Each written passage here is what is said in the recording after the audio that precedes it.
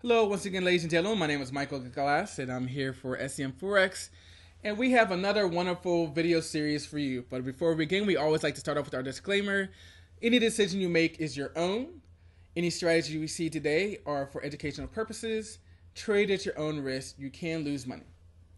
So this is our How to Be a Successful Trader video series. If you have not watch the introduction to this video, I recommend you go back and watch the beginning because it gives you an idea of what we're going to be talking about.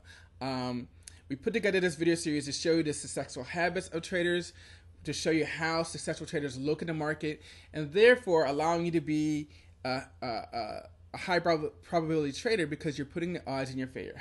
You're going to level things together so that the odds are in your favor. So to do that, we came up with a 5-part video series. Again, take the time to go back and check out the intro so you know what we're going to talk about and why we're talking about it and how it can help you. But we have 5 videos that we put together. Do you know what time it is? Chart patterns are us. Technically speaking, stop in the name of money, and mental fitness for trading. The video you're watching now is the first part of this video. Do you know what time it is? This video is about being in the right place at the right time. I mean, I'm sure you've heard that saying before, I was at the wrong place at the wrong time. A lot of times they're talking about relationships or when good things or bad things happen to each other. And it's the same thing with trading. You have to be at the right place at the right time so that you can be successful. That doesn't mean you're going to be right all the time. Doesn't mean the trade's going to work all the time. But you do need to be at the right place in order to be applying the right strategies for that time. And so the first thing we want to talk about is understanding that there are these different trading sessions. There's the London trading session, the US trading session, the Australian trading session, the Tokyo trading session, the Asian trading session. And based upon where you live, you may choose to trade one of these sessions. And understand each one of these sessions has their own nuances, their own volatility. In the States, even though there's this 9:30 to 4, but the morning session looks different than it does in the afternoon because of volatility. A lot of people don't come back in the afternoon. And I'm sure there's similar aspects in each of these trading sessions. So you have to determine which one of these trading sessions works best for you based upon your trading style, because your trading style may be better. Even though you live in London, you might work out better trading the US market or the Asian market. If you have a job, you may try to trade one of these other sessions so that you can work around your job. But in addition to understanding when to trade in terms of these different trading sessions, you also have to understand what trading strategy you need to apply during those prime times. And the way we do that is by checking the forecast. We check the forecast so that we can apply the right strategy for the right type of day. You don't want to buy the highs on a range day. You don't want to buy the lows on a trending day, and it's just going to go lower.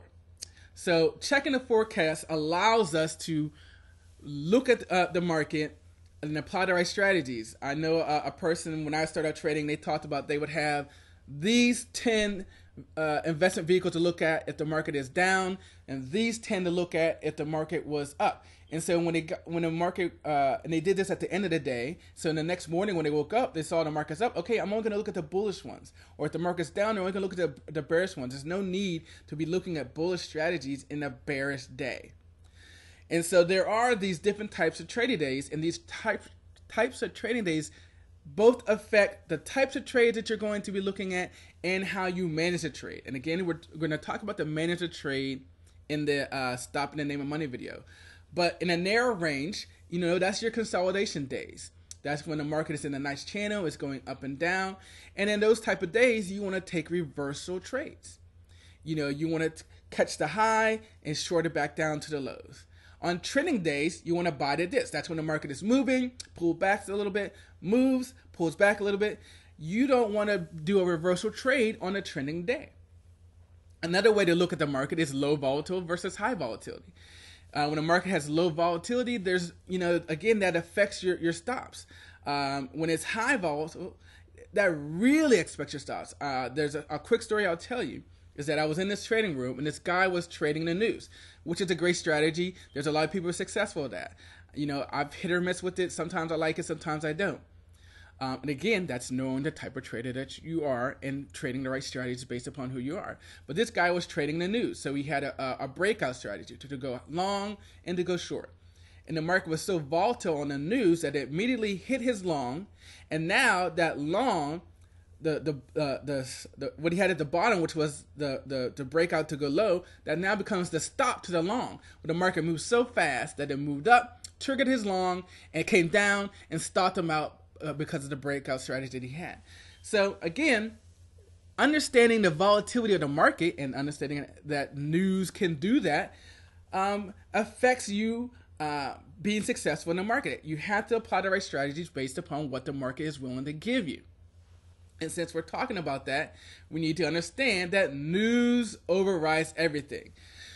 For Forex, you always want to be aware of anything that's affecting the interest rate of the currency pair that you're trading, anything that's going to affect the banking policies of that country. In the States, you've got the jobless claims, the non-farm payroll, the job numbers, earnings, all these news. You want to check the forecast and be aware that these things are happening that day. You don't want to be in a trade and then, you know, in the States, a lot of things happening at 8:30 and at 9:55, 10 o'clock. You know, so you know to be out of the market at that time if if you're not a hold. There's nothing like being in a trade and it go against you because you didn't know, you didn't check the forecast. You have to be aware of the news, and you have to be aware that the news can change a winning trade into a losing trade. So again, the purpose of this video, do you know what time it is to allow you to understand that the successful trader first identifies the opportunity in the market and then it applies the right strategy. The opportunity is it a low volatile day or is it a high volatile day? Is it a consolidation day or is it a breakout day? What news is coming out that can affect my day? And applying the right strategy. If it's a breakout day, I'm going to trade breakouts. If it's a consolidation day, I'm going to trade consolidation day. When there's news going to come out, I'm going to be out of the market. That's what successful trading is. That's what's knowing what time it is.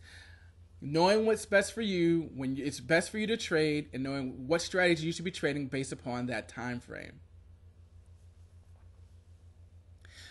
Defining your edge. Defining your edge. Applying the right strategies. Looking for opportunities in the market and knowing. And another way to look at that is that I know people who only trade breakouts. Forget about the type of day. They only trade breakouts. And so they wait for days that are trending and they trade those breakouts. I know people who only trade reversals. A lot of times, they call it catching the falling knife.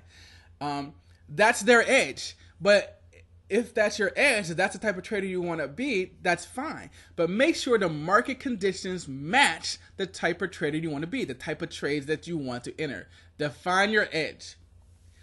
You don't want to be a guy that's sitting here, again, if it's a consolidation day, you should not be trading breakouts. If it's back and forth, those are the type of trades you want to be. And if that's not your style, fine. Don't trade that day or find a market that does fit your breakout strategy. If it's a breakout day, you don't want to be trading reversals because the market conditions do not match what you're trying to do. You're setting yourself up to fail.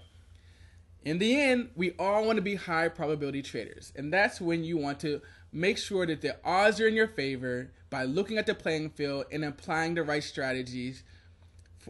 You have to be able to distinguish between what types of trades are going to work in each market. And more importantly, you have to know when to sit on hands. Marcel Lang has this great book about high probability trading. I recommend you guys check it out. So again, as we wrap it up, do you know what time it is?